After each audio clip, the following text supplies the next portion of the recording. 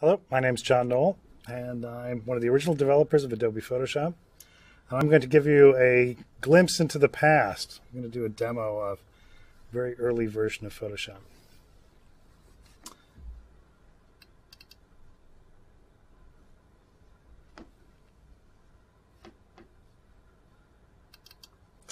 So to start with, I'm going to open up an image that got around a lot. This is a tourist picture I took of my wife when we were on a vacation in Tahiti. So this is from Bora Bora.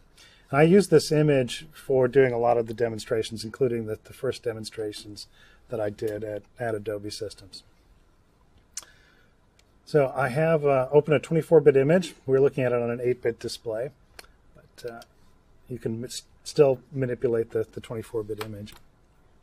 So I'm going to start by cloning Jennifer. So I'm going to start by just tracing her outline with the lasso tool. Then I'm going to tighten up that selection by subtracting out with the magic wand areas that I don't want as part of the selection. I'm going to add back in some other parts that I do want.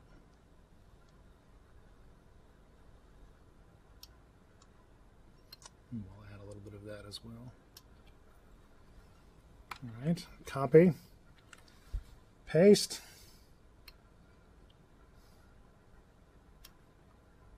and now I have a clone. Another part of the demo that I would do is, let's make a copy of this island. So again, I selected with the magic wand this island, copy it, paste it. So now I have this floating version of it. I'm going to take it and flip it horizontal. Let's make it a little smaller.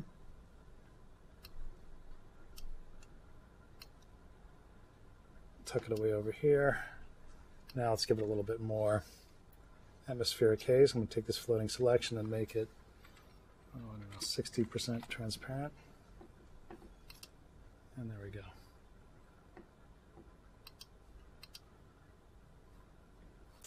A duplicate island. And another image that I used to do demos with was this Point Reyes image.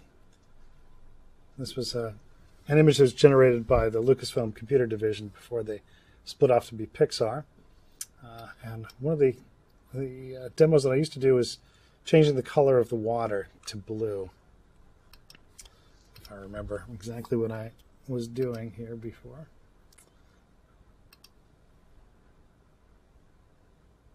Oh, got too much there. Undo that. And grow that selection a little bit. Too much.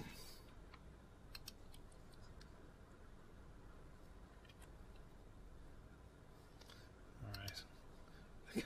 Just gonna do a little manual extension of that.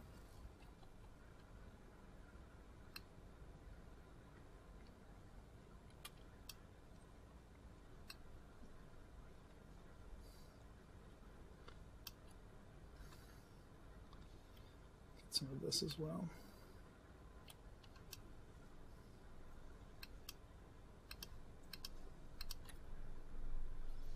All right, that's reasonably good. Now, I'm going to adjust the hue.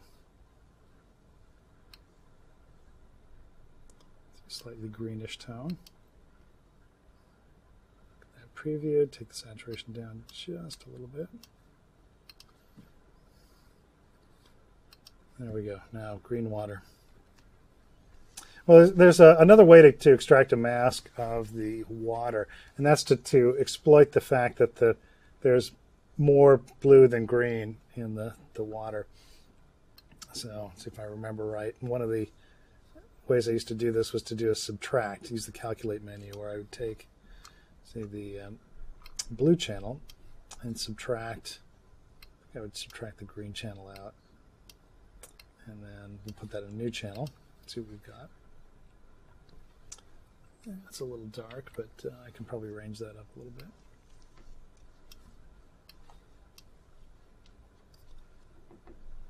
Okay. Let me try this again also with the Try subtracting the red channel out. I think it's going to get me a little better mask. So start with the blue channel, subtract out the red channel, and we'll make that another alpha channel. There we go. I think that's a cleaner extraction.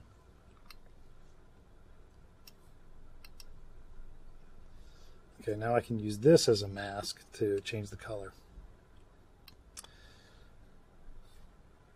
So I'm going to copy that into the selection mask of the image. And now we'll do a hue adjustment.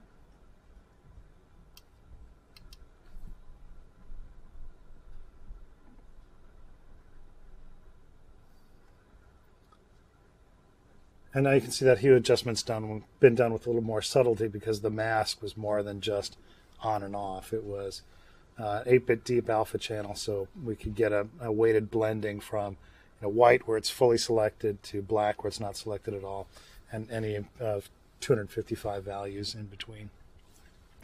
Photoshop was also the first application that had soft selections. So you can see that if we bring up the lasso tool options, you can set a soft-edged feather for your selection. And if then I copy this, you can see that that mask now has a soft edge. It's not a hard, jaggy binary. And that was something that was really special and different. The paintbrush and the airbrush also had soft edges to them. You can't see it here with the dialogue because it's just a 1-bit dialogue. But let's pick a color, a nice red color, and as I paint, you can see that the paint stroke has got a nice soft edge, and that was something new and different.